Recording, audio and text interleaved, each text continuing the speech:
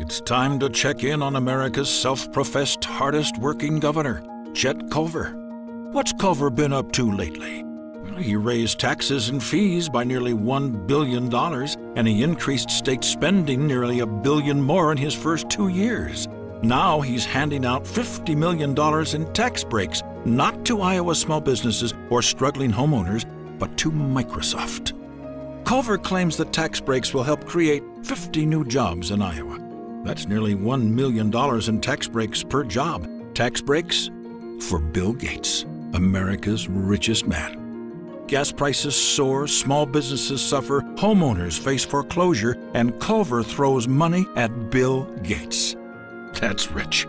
Call Culver, 515-281-5211. Tell him hardworking Iowans deserve tax breaks, not Bill Gates. Paid for by Iowa Progress Project.